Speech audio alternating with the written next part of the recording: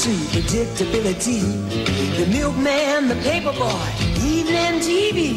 Now, did I get delivered here? Somebody tell me, please. This whole world's confusing me.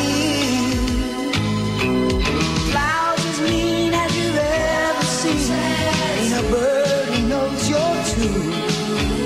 Then a little voice inside you whispered, kid, don't sell your dreams so soon. Everywhere you look, everywhere there's a heart, a hand to hold on to. Everywhere you look, everywhere there's a face of somebody who needs you. Everywhere you look, when you're lost out there and you're all alone, light is where. Two households, both alike in dignity. In fair Verona, where we lay our scene, from ancient grudge break new mutiny. No. As usual, in the beginning there was chaos. No, this is not the book of Genesis, for instead this chaos was called Nun. Nun was the black water of chaos, both boundless and dark. Out of this calamity, Atum, the god of life, brought himself into existence. Atum's first task was to create a source of matter for which to stand, and so a hill, rising above the ink-like ocean, came into existence, becoming the earth. Knowing he could not defeat Nun on his own, I cannot defeat none on my own. Atum became one with his shadow and cuffed up his son, Shu. Achoo! Then, from his left nut, You mean Tefnut. same difference. My children, I created you to work, and work you shall do. And so, Shu and Tefnut were given the task of separating chaos into the principles of order, law, and stability. Chaos shall be divided with luminescence, therefore light is day, and dark is night. This newfound order we have established, Tefnut, shall be called Mat. And Mott looks like a feather, But why? because it is light and pure. Okay, whatevs. Shu and Tefnut continued to establish order, creating Geb, the god of earth, and Nut, the sky god.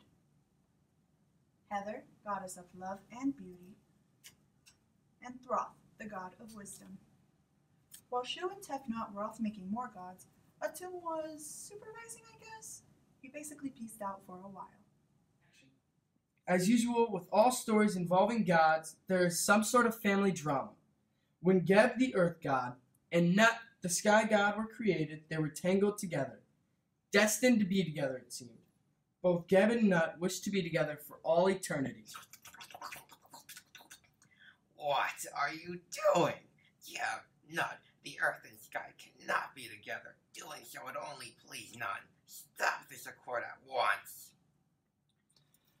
But come, what sorrow can, it cannot countervail the exchange of joy that one short minute gives me inner sight. Do thou but come close our hands with holy words, then love devouring death, do what he dare. It is enough I may but call her mine. Yeah, that was a quote said to Romeo by Juliet in Shakespeare's Romeo and Juliet. Basically the same narrative. You can pretty much guess what happens next. Despite Mott's warning against the order of Atum, Geb and Nut got married. Nut gave birth to 4 children. First was Isis, then Osiris, Seth, and Nyx. Could you believe her gallivanting around with my Nut? She is not yours anymore. Nut was always my love. She meant the world to me. I knew from the moment she was first created, I loved her. Geb has betrayed the family, and now something must be done. This union between Geb and Nut is an insult to all we have accomplished. They wanted marriage? Fine. let them remain married. As punishment for the act of defiance, Nut shall be exiled and pushed up high, high into the sky. From there, Geb will see her every day, but will never be able to reach her.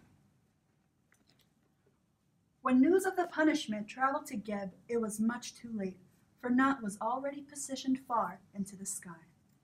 Saddened with grief for her beloved, Nut began to helplessly cry.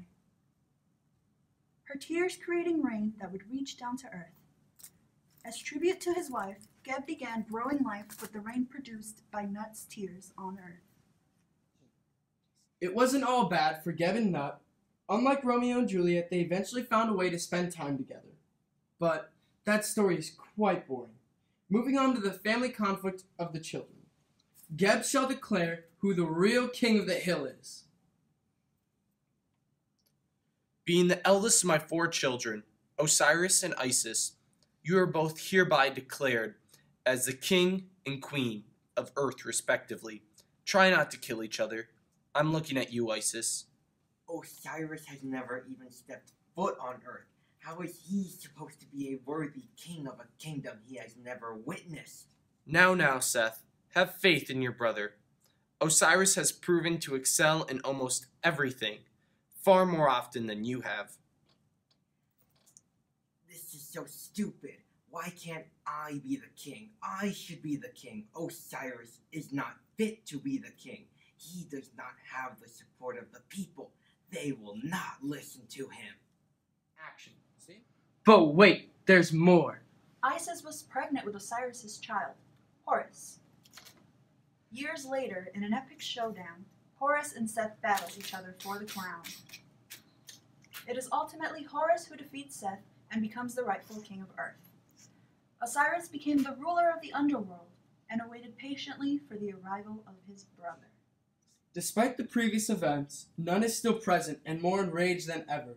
Shu and Tefnut have disrupted and limited his powers by setting forth Mot. And so Nun sought revenge. I am Nun. You have spent too much time following Atum's requests and disrupting the chaos I worked so hard to establish. Yet, I hold no grudge. Come, indulge in the gifts my chaotic waters have to offer. Temptation arose inside of Shu and Tefnut, and soon they found themselves lost in Nun. Having lost all traces of his children, Atum had become desperate and sent his all-seeing eye to look for them, awaiting for their return. Atum, there comes the eye in the hands of Tefnut. At the sight of his children, Atum shed tears of joy. Those same tears gave birth to the first humans.